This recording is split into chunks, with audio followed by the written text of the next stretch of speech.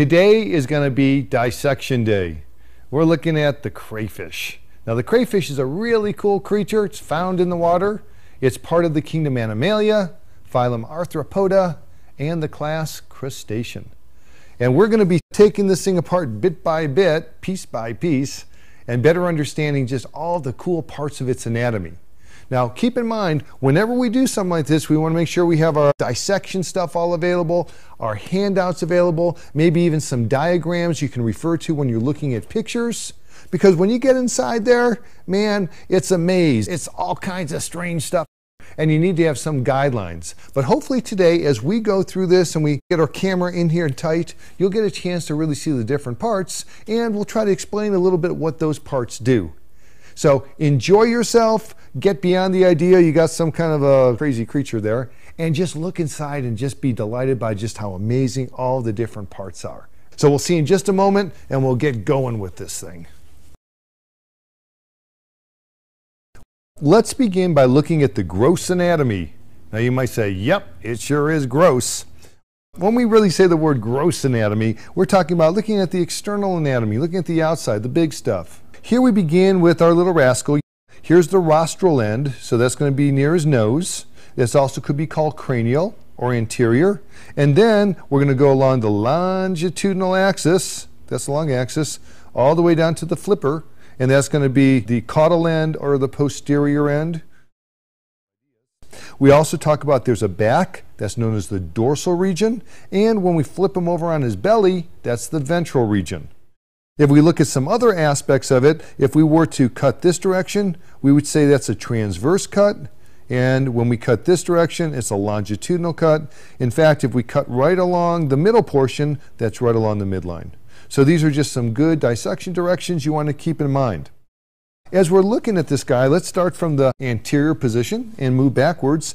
First of all, we see these humongous looking claws. Oh my goodness, they look nasty. These things are called chylopeds. They're used for defense, they're used to catch prey. And this one came off as I was just putting them here. And so one of the things you can do as we're looking at the different pieces parts is actually begin disassembling them. How much fun does that sound? So you can take this little rascal here and you can open it up and go, ouch, ouch, ouch. That really hurts. And they really do kind of hurt. So you see a little hinge there. It's kind of like a hinge joint. And keep in mind as we're looking at the armor, I should mention that too, this is all called the exoskeleton. It's on the outside of the body. It gives support, protection. Very hard. You can hear this, like a shell, like a nut. You have to try to crack that thing open. So we've got this exoskeleton.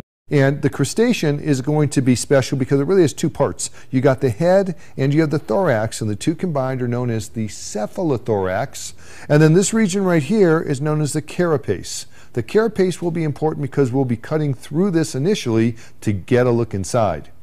If we look behind here, we'll see the rest of the exoskeleton. This is going to be the abdominal region, and there's 6 segments. You can count them. 6 of them there. And then we're going to be looking at this flipper end, and the top portion right here is called the telson, and these 2 little side ones are called uropods. So you got uropods there. Now, in addition to looking at what we started with here, you got that claw that's just kind of sitting there. It's kind of cool to play with. We've got some legs. Take a look at these legs. These are called walking legs. What do you think they use them for? Haha, yes, walking. Good job. So we got walking legs, we got chylopeds. Look at this long thing here. That's an antenna. There's also the little short ones that are nearby. Those are antennules. We've got the 2 different things to consider. All right, I'm going to flip you over. These ones down here on the abdomen, these are called swimmerets. And swimmerets have the function of not only helping with swimming, but they also stir up water, which will help to then bring some of these microcurrents over towards the gills, because these guys do have gills, and we'll get a chance to look at that shortly. We also can look at these little swimmerets and look at the first 2 pairs and compare them to the rest of them. Here are the caudal ones, posterior. These are the ones more cranial, and we look at the first 2 sets here.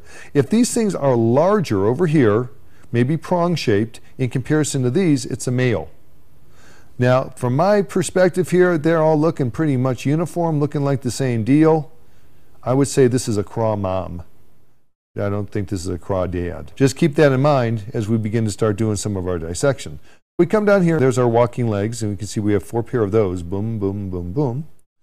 And then we come up here towards its mouth. And one thing I'm going to do too, just to get some of these extra legs all over the place, we're going to do a little amputation. Click. And you look at that, it's kind of cool. Here's a walking leg, and notice you got a little claw segment right at the very end. Look at that. I'm going to open the thing up if I can, then I'll show it to you. Little claws there. There we go. Look at that. Oh my goodness. Claw, claw. Bunch of claws. There we go.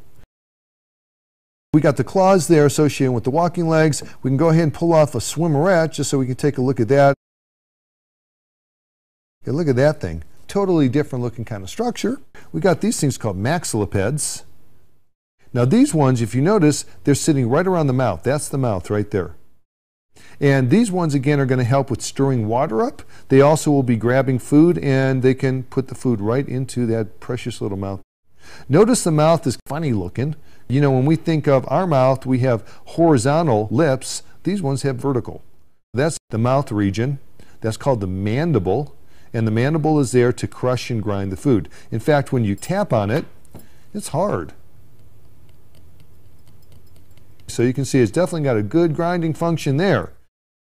We're going to use our blunt probe from time to time just to check things out. You can use that to get inside there a little bit, and you're going to go right into its esophagus. All right, so you can, ooh, that looks very juicy. That side too. Try to open it up just a little bit so we can peer inside. It looks lovely.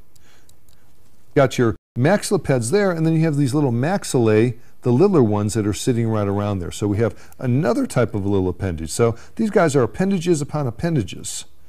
So look at those little rascals. Kind of cool.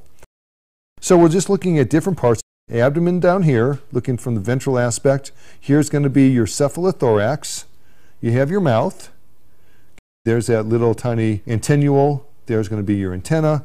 And of course, the one thing I didn't mention, which is a very obvious structure, is the eyeballs. And you look at those eyeballs and go, oh my goodness, those are beautiful looking eyes. They look just like ours. They must be simple eyes.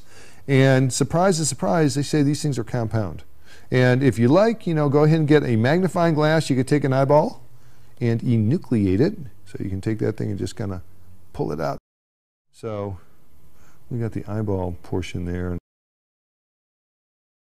Just have fun. One thing beautiful about biology is something you can get your hands into, literally. This is known as the gross anatomy. This is the outside portion. What I'm going to do next is we're going to go ahead and take a look on the inside. Make sure you understand as you're looking at this what the different parts are. So again, if I give you a little diagram and point arrows, you know what I'm pointing to. But the next thing will be going inside and taking a look around.